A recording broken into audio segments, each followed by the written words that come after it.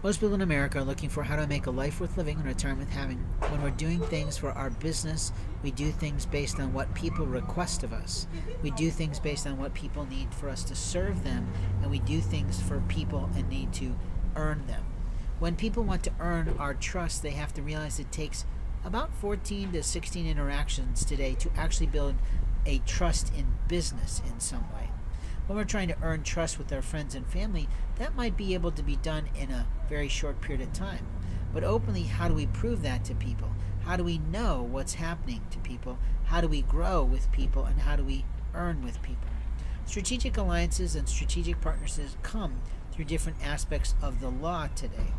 The law is what protects American citizens and our consumer rights in every way.